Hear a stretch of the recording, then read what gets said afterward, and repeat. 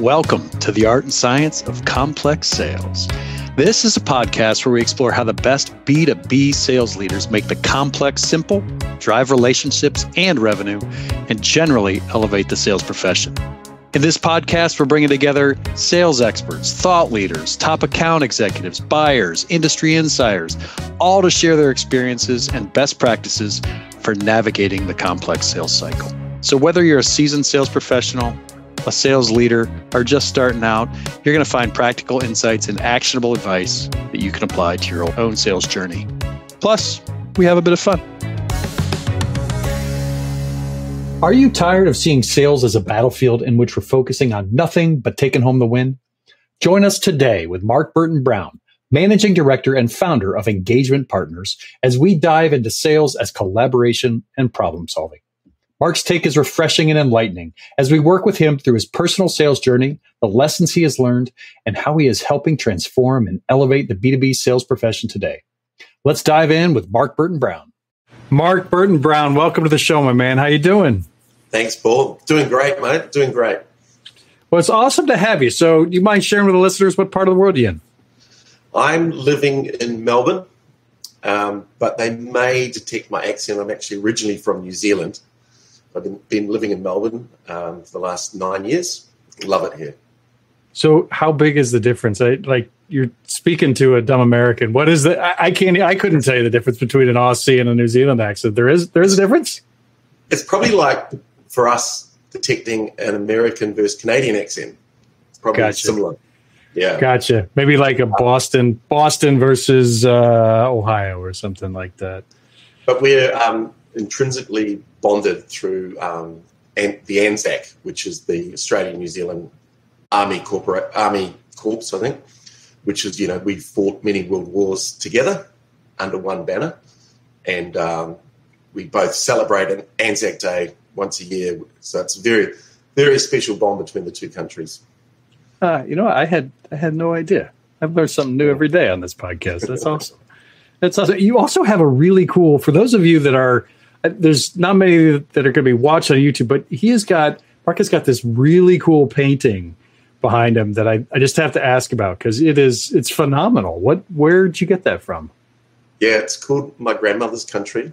It's a series of artwork done by Michelle and Gabby Possum. And yeah, I love it. It tells a whole story. It's about dreaming. It's got stars and a lot of the natural herbs and plants that they use as medicines going way back before drug companies existed.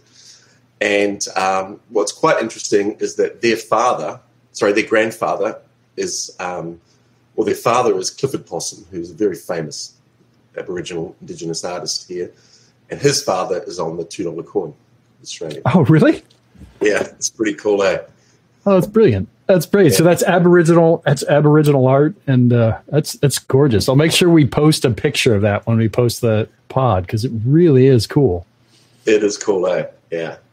So I'll move us on. We've talked a lot about this pod and where we want to take it, but I do want to start with the foundations, and I do this with a lot of people that are on, and it's fascinating from people all over the world to get different definitions, but we're all in this crazy game of sales. And let's start with that foundational definition. What does Mark Burton Brown define sales as? My favorite word is collaboration. And so when I'm working with my clients and helping them and their sales leaders and their salespeople, I think if you can create a situation where you can collaborate with your clients, customers, work together to understand their problems, their needs, and work together to solve them, that's like the perfect environment because it actually doesn't feel like selling. It's actually helping solve problems. So collaboration and problem solving is what I talk about every day. Nice. So how do you do that? How do you take someone from is there a magic ingredient? That takes someone from thinking that you're a salesperson to a collaborator? Yeah, it's all about the journey, right? It's all about how you, from the minute you talk to somebody, what you say, and how you take them on a journey from discovering what those challenges they have and working with them to open up through to helping them to make a decision around what they want to do, and then ultimately measuring that at the end. Like, what is the return on that investment? That's critical. And so you mentioned your clients, and you mentioned what type of industries do you work with? What type of clients do you work with? How do you work in the market today?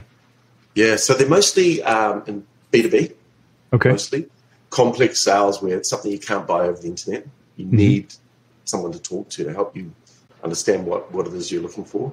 And what's quite interesting is all of my clients, they're really growth orientated. They really want to grow. They're sort of at a point where, when I first meet them, where they're somewhat frustrated because they're generally already growing, they're already successful, but they feel and think they can be growing faster and better. That's a common denominator. The other one is that they actually care about people. They really care. And so they don't treat their people as like a number. They treat them as a person that they really feel about. There's a real want and desire to develop them and help them grow and learn. And even if they leave their business, if they feel if they had 3 to 5 years with them and they've seen them grow and they've left and gone somewhere else, they're happy. So they really care about people and they're frustrated with their growth. But all of them are already growing. All of them are already growing. Already growing. Yeah. What industries, do you mind me asking? Because this is a pretty specific ICP that you're describing right now. So it's fascinating to me how people describe their ICP and how they work with it. But what type of industries do you work with? A lot. 85% is business to business, and within that, they're everything from building industry, medical industry, chemicals. Quite diverse. Yeah. So what I heard from you is this ICP. So many people think ICP is around demographics and specifically, but I'm hearing a lot more, even past psychographics, like people that need and want to and strive for collaboration, that have growing companies that are looking to get better, that are looking to treat their people well. I mean, that is a qualification list if I've ever heard one. Yeah, it really is. And when I explain to people, and I sort of use that terminology to explain what I do, because I often get asked that, what I find it's interesting, people go, "Oh, that's nice," or they go, "Wow, that's me." Yeah, that's me. You've just described me, and typically people end up working. So it's quite interesting, isn't it? Just when you ask what you do as a salesperson, to really nail it on it, not just industries but mindsets, and where you are in your journey of growing your business. If you can nail that, and it resonates with people, then it's a great start to potentially working together. Well, that's one of the. It's funny. We full transparency. We had a conversation right before this, and we had a guy on our team. We have our ICP pretty dialed in, but the way he defines it is really, he calls it sales sickos. And when people are like, "What are you talking about, sales sickos?" He's like, people that are absolutely passionate. They are absolutely 100% passionate about sales, about the process that it takes to grow sales and everything around that. They want to invest time to get better. They want to invest time, and that's us, right? We're not a CRM where we do things a CRM does, but we truly find the people when we work really well with them. It's that sales the person that absolutely is passionate about it. So how do you processize that? Like, how do you have a very specific ICP. How do you then take that and put that into a process into finding those people? So are you talking about my business or my client's business? I guess any, your business to start, and then we could dive into, in general, sales businesses and clients. Yeah, one of the things I'm really hot on is qualification, and disqualification is even more important, because I reflected over the 9 years I've been running this business, how much time I've wasted with people that weren't the right fit. There's nothing wrong. There just wasn't the right fit, if that makes sense. Mm-hmm. We were never going to work together for whatever reason. So I think having that understanding of who the ideal person is or company is you want to work with is critical because it saves a lot of time. I'll give an example with one client I helped. They're a small team, only 7 people. They sell forklifts and trucks. They were wasting a lot of time with people that weren't placing any orders. Mm-hmm. So they would answer every inquiry and just do their best to really try and help that person that was inquiring, or the business that was inquiring. We analysed it and worked out that actually most people, it was quite interesting, most people that inquired online were price shopping. They only closed 5% of those opportunities. What they realised when they met them face-to-face was they would close like 50%.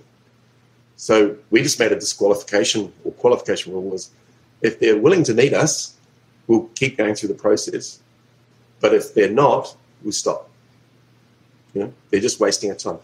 We gained the equivalent of 2 salespeople back in the business by doing that. And really? It took a lot of stress out, took a lot of, salespeople, we're all optimists, aren't we? Anyone comes and asks us, can you help me? We'll always try and help them. We always think the best. We always think this is a great, we can help these people. And we know we can. But, how do you decide who needs and wants your help versus those that are just looking?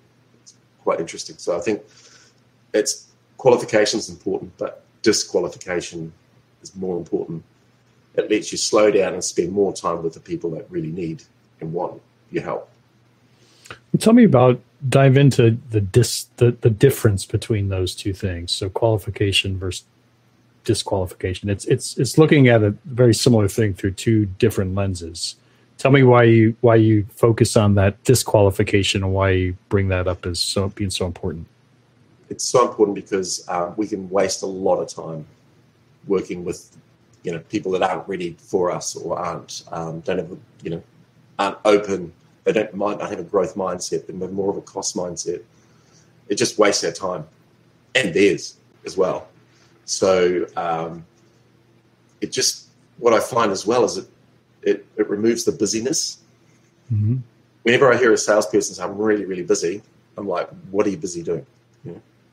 And I think it's so important. And it's not dismissing anyone. It's just saying, hey, right now, what we're doing and what we offer doesn't fit with what you're wanting. So let's just agree we'll stop here.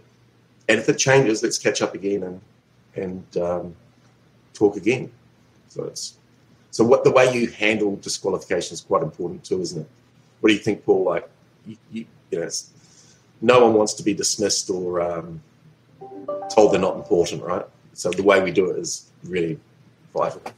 Well, in that, I'd like to dive into that with you too, because I think you and how we coach along these lines and how you coach along these lines, because a lot of times you can have a perfect prospect on paper, right? And they are that perfect prospect. They have the perfect number of licenses or the right number of employees or they're in the perfect industry and they have a budget and they're, whatever those qualification factors are, and you've weaned yourself through those and you're like, man, I got a perfect paper prospect, right? Yeah.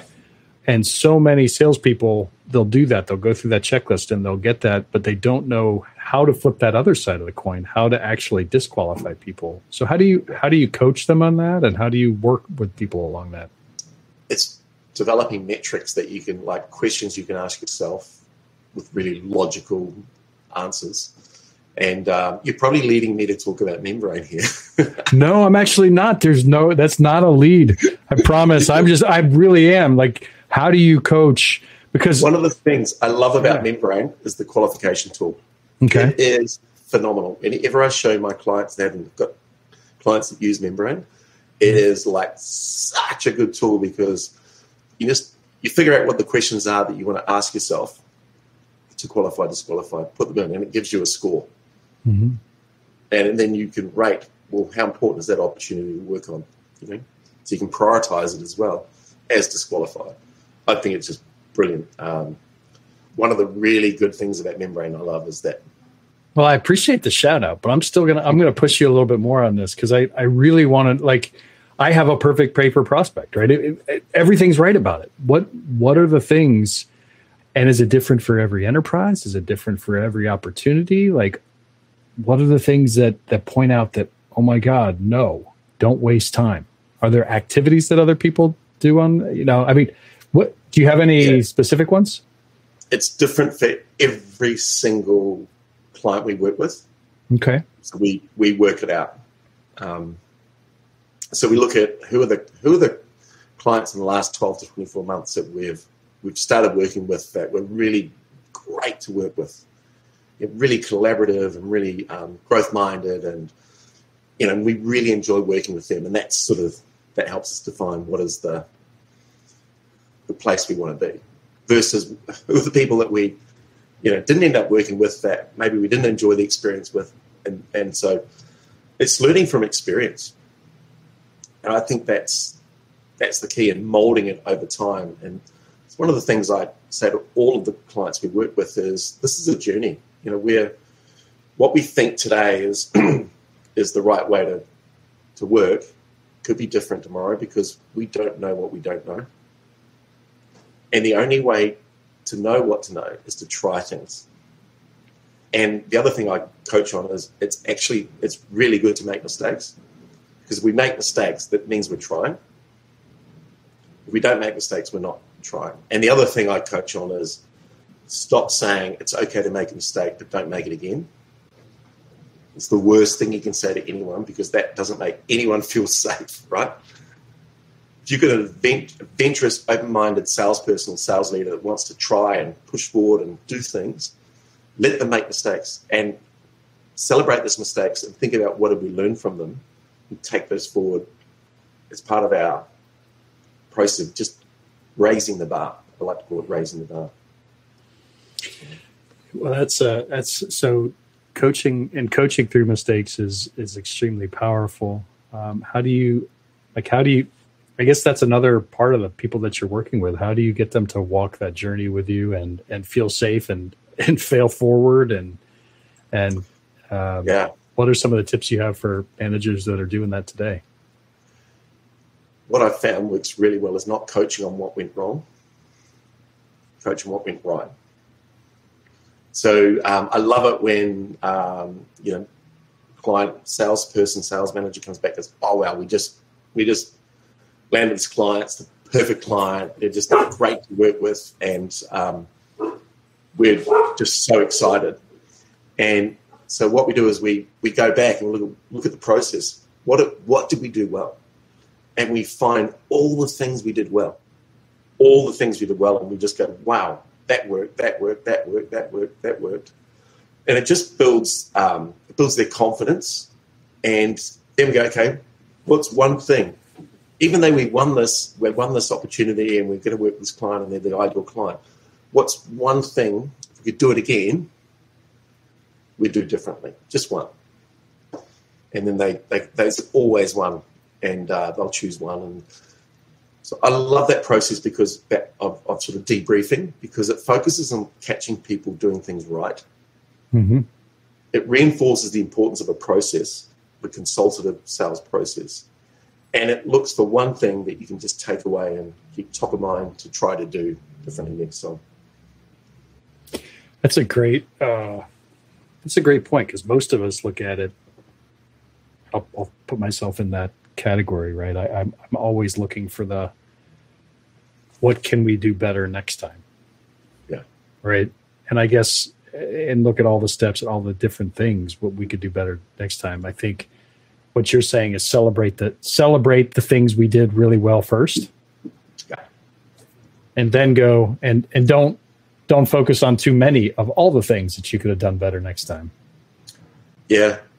I used to be the worst. I've had a huge career in sales. I've run sales teams across Australia, globally. I worked in Paris, Hong Kong, worked there, ran sales teams across Asia Pacific.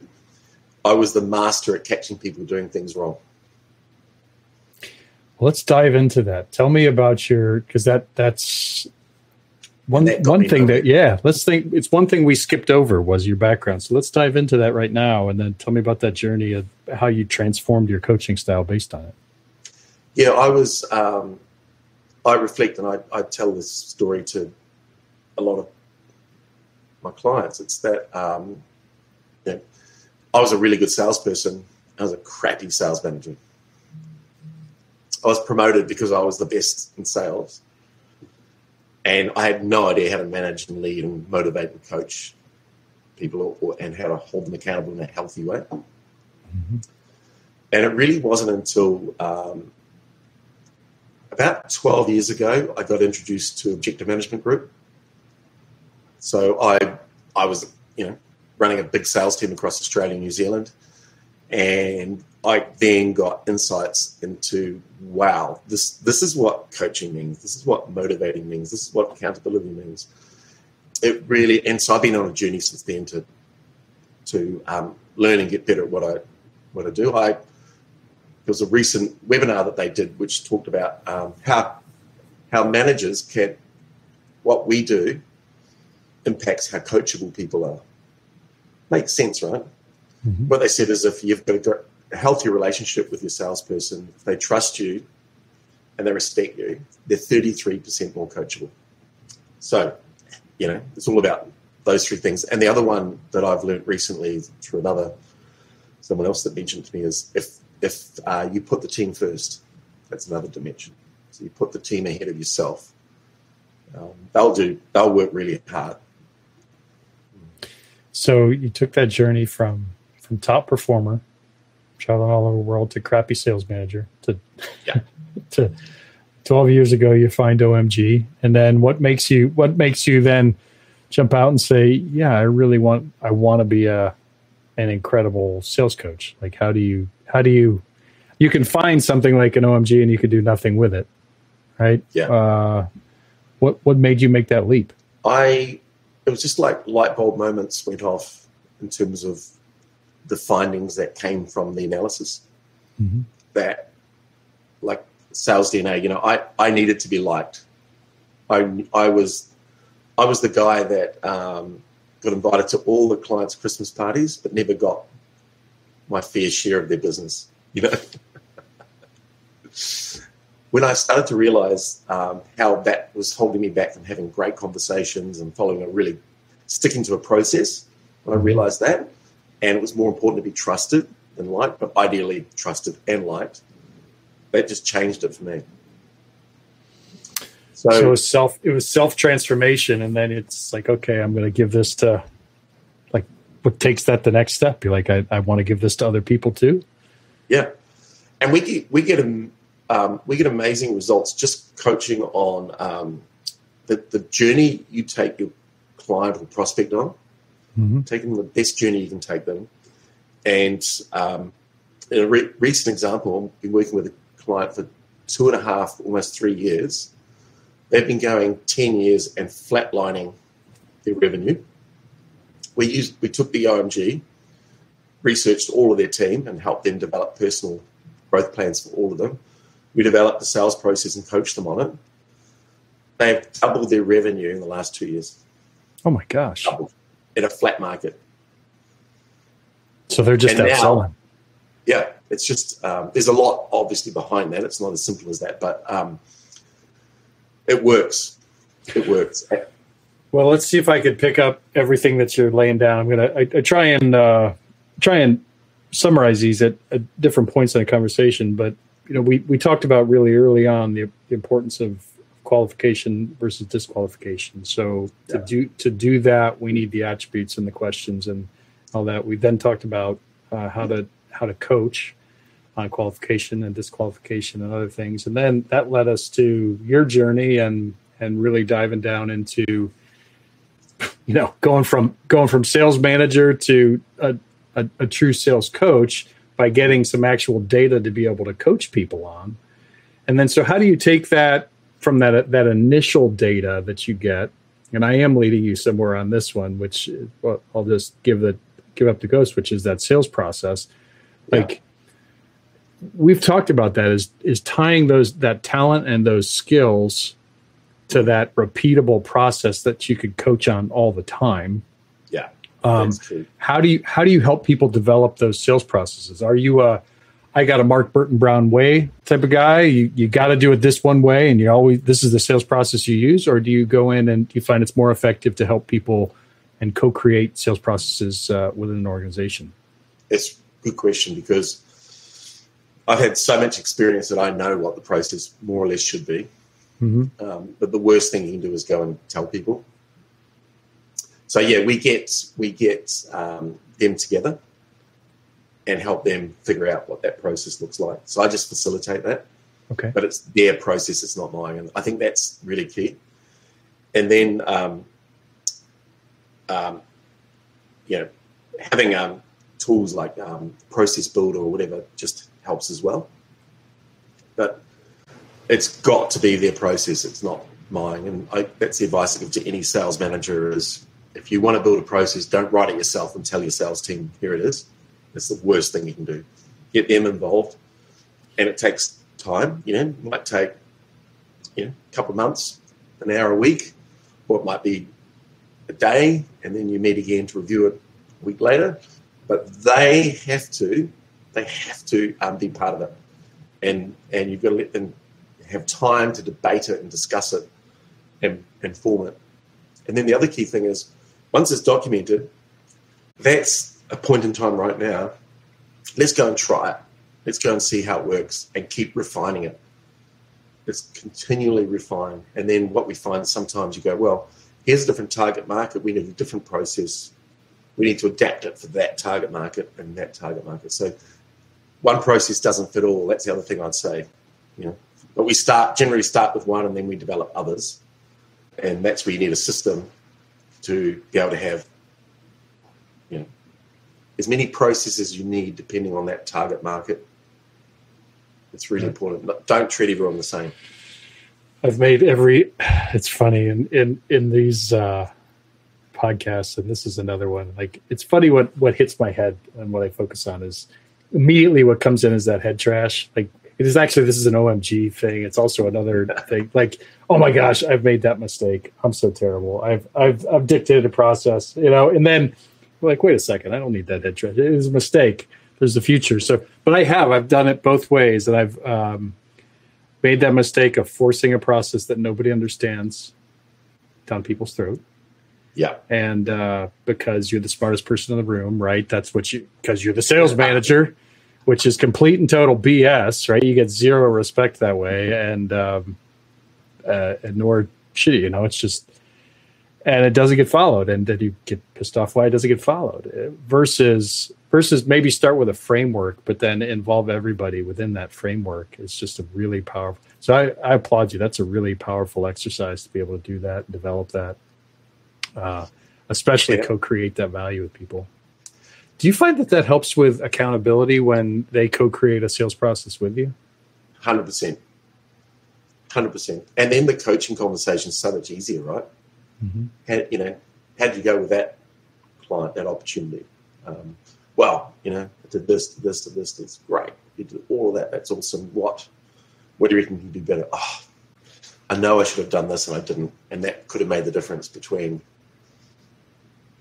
the outcome.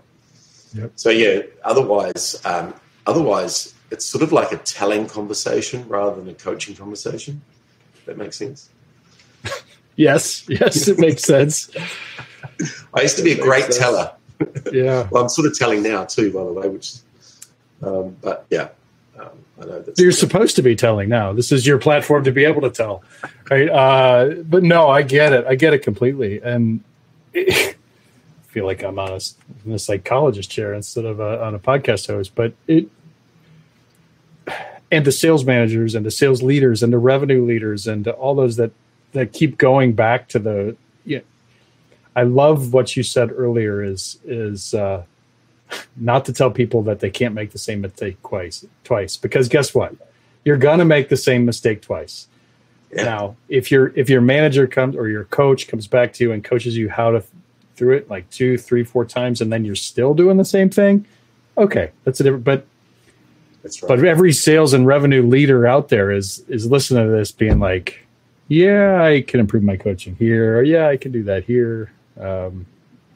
I'd say to any sales manager or leader that says you can make a mistake but don't make it twice, Stop saying that. Stop saying that, because if you think about it psychologically, you're actually not making people feel safe. Mm-hmm. And we need to feel safe if we're going to put our neck out and try things. We really need to feel safe and supported. But like you said, if it gets to 5 or 6 times, then maybe it's a different conversation. Yeah, maybe it's a different conversation. That's where you can use our coaching cockpit that's coming out in a couple of months to show that you said it 5 or 6 times. No, that's a shameless product pitch. But no, I do truly appreciate this conversation and our partnership. And one of the things that I want to make sure is that people know how to find you. So how do they find Mark Burton Brown if they're in if they're in Australia or in need of anybody that provides your type of services? You can find me on LinkedIn, Mark Burton-Brown. There aren't many of us around. That's probably the best way. Or that's probably the best way. Okay. Contact me there. LinkedIn, absolutely. And then any final thoughts that you have relative to any of the topics we went over? We went through process, coaching, disqualification, qualification. Anything that you want to wrap us up with? Yeah, I think if you're a sales manager and you're trying to figure out how do you raise the performance of your team, or what I like to call raise the bar, think about the journey you're taking your clients on. And really, it's like a checklist, right? What is the perfect checklist? Then coaching your team on how to try to follow it, and forgiving them if they don't do every step. Don't beat them up. But over time, they'll get better and better at it. And if you can help those prospects or clients make a decision, then your business is going to thrive.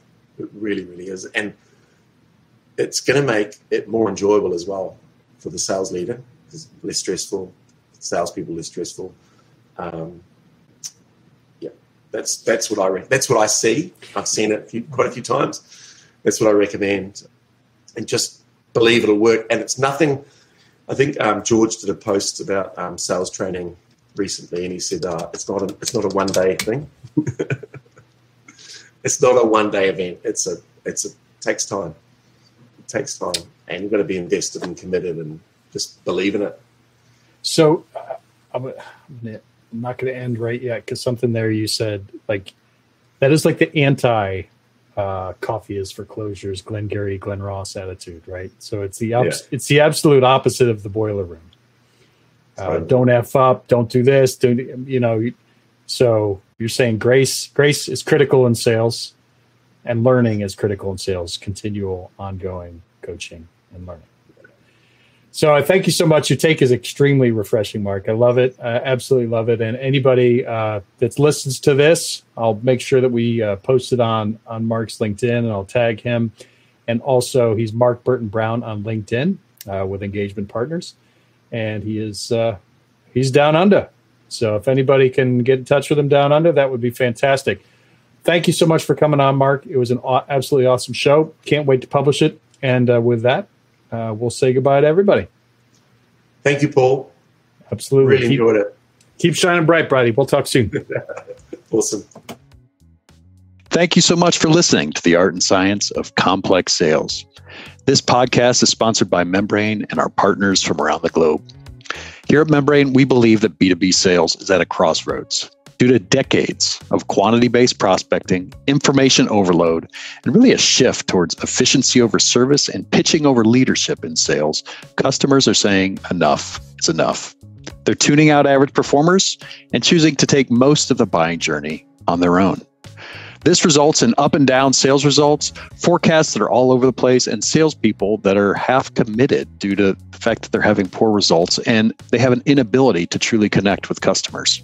We believe the road successful companies are taking to combat this is threefold. Number one, training to create leaders and executives across all areas of the team with strong habits and sales methodologies that bring value. Number two, technology. Technology that focuses and helps a salesperson succeed and reinforces great habits, rather than wasting their time on filling out fields for reporting or wasting their time on spamming customers that have no interest in ever buying. Third, talent. And I'm talking about talent that's empowered and emboldened to make a difference for their customers and their companies. So where are you on that journey? Membrane and our network of partners across the globe are here to help and to elevate the sales profession. We streamline critical technology by combining CRM, training and enablement, and more into one seamless platform. We drive best-in-class methodologies through our partners. They provide the top thought leadership methodologies and resources from across the globe. And our collective efforts are dedicated to recruiting, training, coaching, and empowering, and measuring the habits of the top teams in the world to ensure success. Join us at membrane.com to learn more. And thank you so much for listening.